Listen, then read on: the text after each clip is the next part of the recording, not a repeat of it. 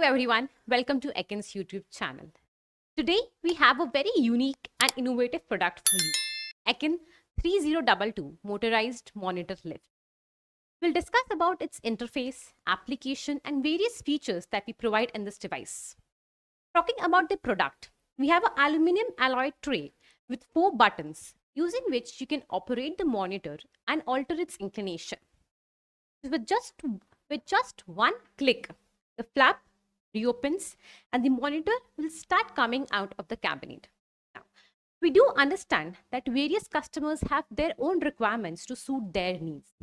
Hence, we provide full customization with respect to the table as well as the various models of the monitor.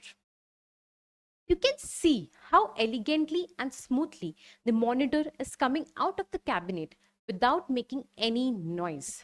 If I still talk about the noise, it's less than 15 decibel. The best part is, as soon as the monitor is out of the cabinet, we don't have to switch it on manually. It gets switched on automatically. We can alter the inclination of the screen using the buttons present here. We have 3 ways in which we can control this device. One is using the buttons as just shown. Second, we provide you with a remote control. Third, consider a scenario where you have 10, 15 or n number of devices in one particular room and you centrally want to operate all of them. You can do the same using a COM port. Talking about the interface which we have in this product, there are 4 interfaces present. One is the power input source, one HDMI, one VGA and one COM port. You must be wondering where exactly you can use this product. You can use it in offices, in corporates, or in schools, in smart classroom, libraries, or computer labs, anywhere.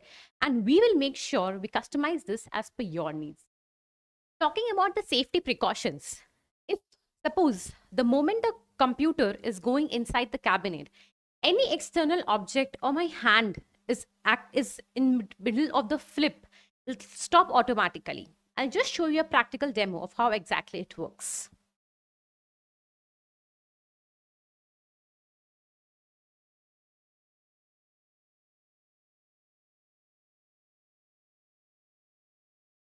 Now, the monitor is almost inside the cabinet.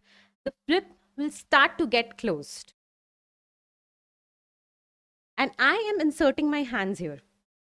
It detects my hand and automatically it starts reopening again.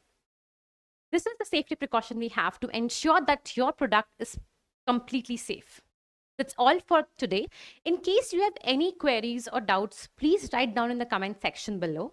Please like and share our video and subscribe to our YouTube channel so that we can keep coming back with similar contents for you. Thank you.